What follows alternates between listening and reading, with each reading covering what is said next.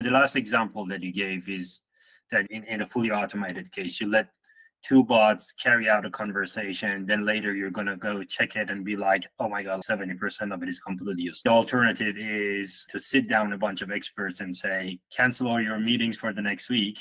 This is what you're going to do for the whole week, right? Then there is something in between that's sort of a human in the loop type of annotation scenario where you can have a bot-to-bot system, except that there is a human sitting there.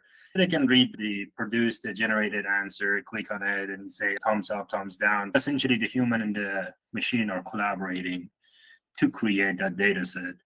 There are a lot of interesting nuances around even how to build the UX for that annotation. It's a great point. At least in the past couple of years, I've seen a lot of data annotation tooling pop up, open source, proprietary. It's a very worthwhile investment to do based on some of the things we were talking about.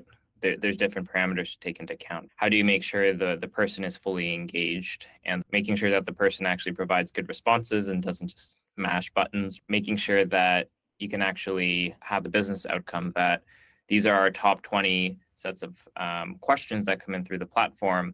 And to quantify that, it might be 50 different variations of those 20 pathways. I'm sure large companies have built something out to do this kind of task, but the challenge is as a smaller company is that what we build internally is useful for us, but when we try to present it to customers, the level of rigor has to be much higher. Definitely agreed with your point that the annotation tool can be in a lot of cases a completely separate product. One idea is building some sort of a teacher mode into an existing user experience. Let's say normally 90% of what is going on in the backend is hidden from the end user, but you flip that button and it just becomes overly verbose.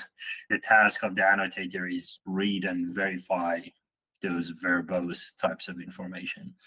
You start getting into kind of the chain of thought verification rather than just outcomes. It again goes back to the challenge of human preference. Even looking at our own customers, there are trade-offs in the model, and the user has two conflicting perspectives on a response. On one dimension, the conversational aspect is better, and that's very subjective. On the other, the multilingual translation isn't as good, right?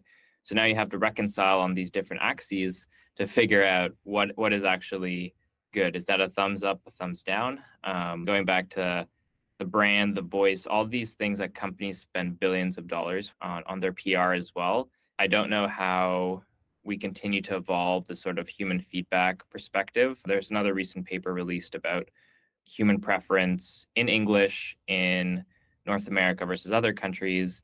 Completely different preference, cultural norms. Once you start getting into that level of granularity, you get this quantum entanglement or chaos that's really hard to break.